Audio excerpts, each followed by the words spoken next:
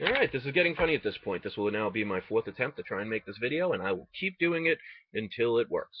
Alright, guys. We have to talk about New World Order, One World currencies, and how they are setting you up based on nothing more than emotion. And this video is not going to be for the people who are so emotionally involved they don't want to hear anything that goes against something they believe in. Now, let me tell you something I've learned over my 2 years of being quote-unquote awoken. You can believe or not believe in something. Does not mean you're right. So this video is going to be for the people who want to listen to both sides of a story and then make a conclusion based on two different aspects. Not just follow me, do what I'm doing, join the tribe, and do what everybody else does blindly. Because then you're nothing more than a moth to a flame. Now, if we know anything about the New World Order, the elite, the people in charge of the world, they use people's emotions to steer them like a maze to fit their agenda. Now, the world has used physical gold and silver throughout the modern world, throughout history, all the way back to the Egyptians. Banks and countries store physical gold. So, because we know they're greedy, because we know they're selfish, because we know they want to have it all, they're going to make you go from something they desire into something they could give two craps about. And they're going to make you so emotionally involved that you will actually leave reason and logic behind and go solely based on dollar signs. Now, in this world, to survive and to be able to buy food and pay for bills and live, we need money. So you do have to make money. It's an unfortunate thing, but this is how the current world works. This is not about making money.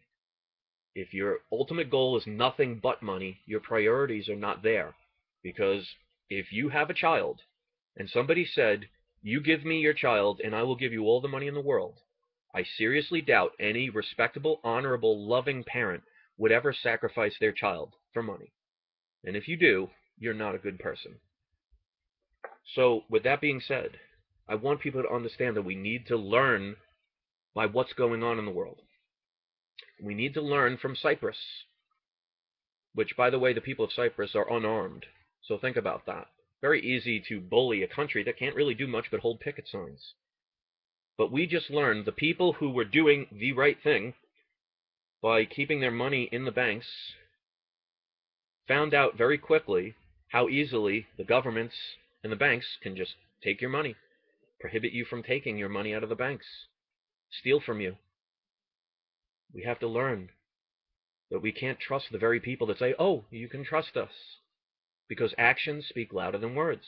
Now, if you know anything about the one world currency, they have said on numerous occasions it's a digital currency. Now, the only way you can introduce a one world currency is to start destroying all the other currencies in the world. And if you know anything about the tricks that they do, the biggest one, and the one that works the most effectively, is problem, reaction, solution.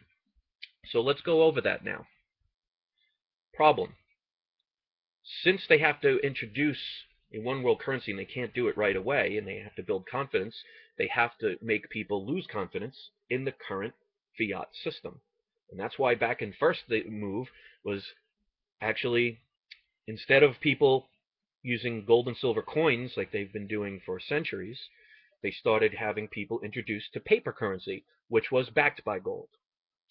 Then, later on, when people were used to trading the notes instead of actual physical coins, they took the gold standard away, and they took the silver out of the coins, and still had the paper.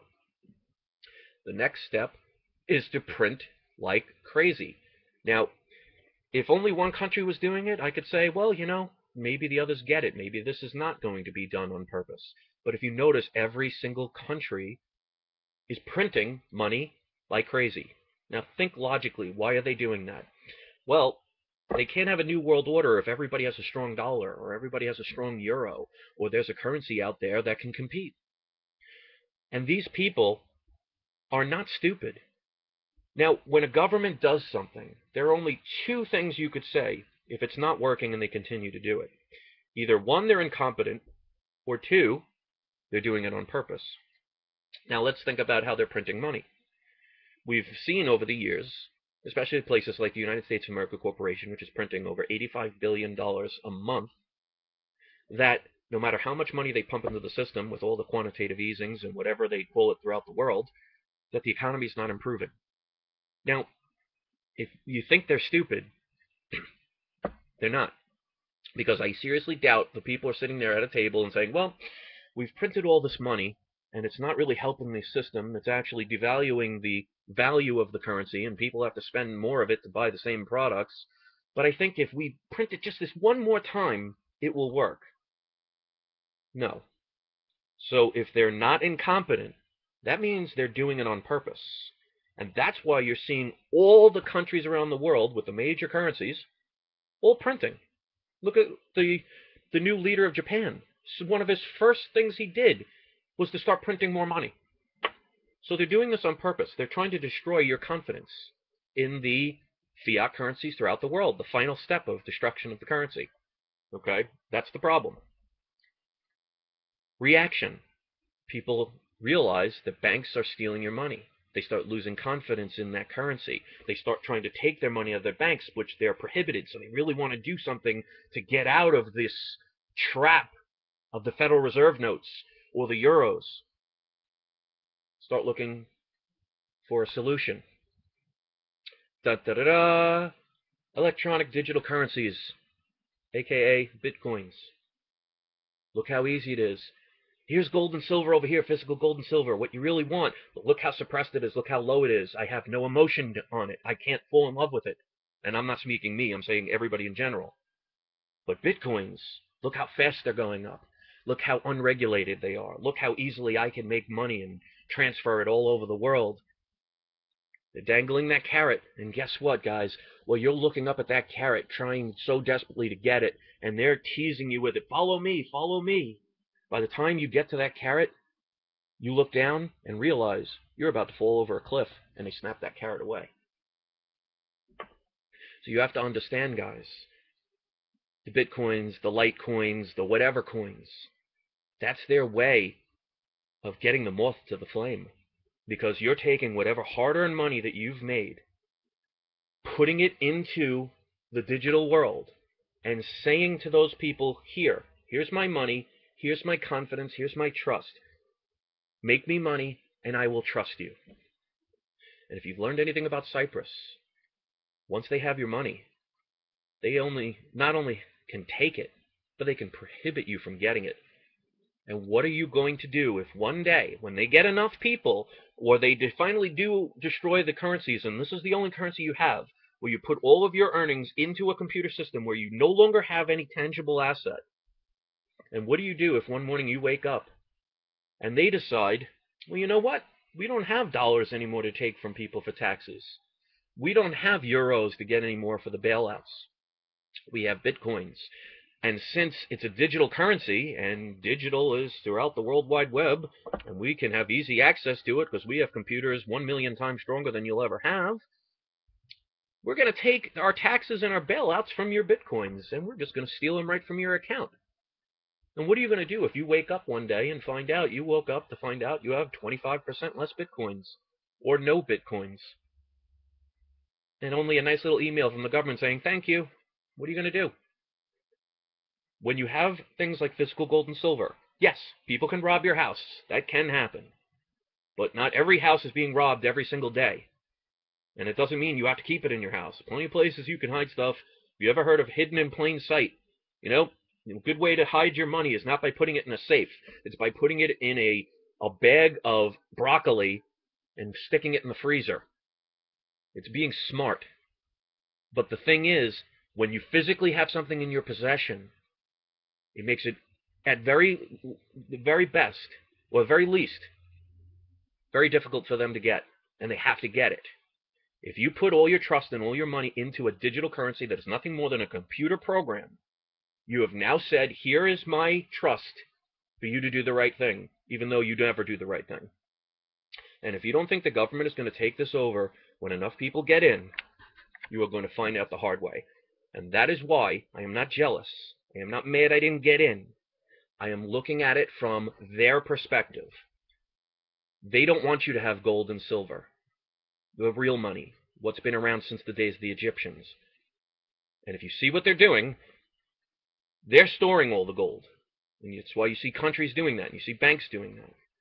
And because they're greedy, selfish individuals who want everything, they want you to be away from it. So they're suppressing the physical gold and silver prices by dumping paper currency, by dumping the SLV and GLD to keep it suppressed. But then they show you Bitcoins. Oh, look how unregulated it is. Look how fast it's going up. Don't be concerned about that. You're making money. And one day you wake up and find out you no longer have control of your money. And what are you going to do? Because you've trusted a computer system to do the right thing. And if this was a perfect world where there was nothing but honest people running the governments, or there weren't any governments, and we could ever do whatever we wanted, then you know what? This could have been a good idea. You are getting too emotionally attached to something that's less than 5 years old, and all you have to do is look at some of the comments that people will make, not only here, but in my previous videos. So I'm not doing this for any other reason than to help people see what's right in front of them. That's why you have expressions like, I was blind and now I see. Because you can have something right in front of you, and your emotions shut down your logic and reason. And you fall for the trap. And by the time you realize it, it's too late. So is Bitcoin's a good idea? Potentially, in a better system. Me, I will never buy, and I was actually thinking about buying at one point. I even emailed the first person to donate a Bitcoin to me, and asked them, how can you buy them? And then I thought about it, and I thought about the whole thing as a whole, and I realized I'm giving my money away to something that is nothing more than air. It's not tangible. And if we know anything throughout history, all forms of money have been trading something for a tangible something. Whether it be dollars, euros, whether it be tulips, which were used as money back in the 1600s in Holland. I made a video about this. Whether it was gold coins, whether it was shells, whether it was trading an ox for a mule. It was trading physical for physical, not physical for air. You would never see somebody in the Middle Ages say, I need an ox, so I'm going to give you this air. Not going to happen. That is what Bitcoins ultimately are. They are not tangible. They're not something that have use other than the fact that people are putting their confidence in it. Isn't that the true definition of a Ponzi scheme? The New World Order, the people in control want the one world digital currency. So they have to first destroy the currencies as we see it. They have to make you lose confidence in the money system, the banking system. They have to make you not want to go into physical gold and silver. That's why they're keeping the price constantly low, even though there's record sales of people buying things like silver coins from the U.S. Mint. So they're steering you. It's a rat in a maze trying to get to the cheese, and they are putting different slots in and out to make sure the rat goes in a certain way. And they're using your emotion to work ultimately against you. And people are falling for it. And again, this is not about making money. Because, like I said, if your priority is nothing but making money, money, money, money, money, I don't care what happens, money, money, money, is it any wonder why we're in the shit hole that we're in right now? We got to stop looking the other way. We have to stop just looking blindly in one direction. You should question the fact why Bitcoins are going up so high. And you could make whatever justification you want. If it makes you sleep better at night, that's fine. But don't complain if you got your money stolen from you, like so many people have before. The real choice is history. If you want to base things on emotion, you're going to get burned ultimately. And I wish I didn't have to say I told you so someday. I hope I'm wrong. But I don't think I am, and that's why I'm not going to invest in Bitcoins. I mean, the people that were generous enough to donate 2 of them, I thoroughly appreciated. It got me to see what it's like, and I could see it could be very easily addicting. But that's where I have the caution flag come up. What you do is up to you. If you want to trust all the money that you've worked hard for, to pump it into a digital system where you no longer have access with it, and all you get in return is a couple of numbers on a screen, and if you think that can't be screwed with or taken from you, good luck. To everybody else, I hope this really makes you at least think, because that's all I'm here for. I'm not here to tell you what to do. I'm here to make you think before you do. Thanks for watching. Peace.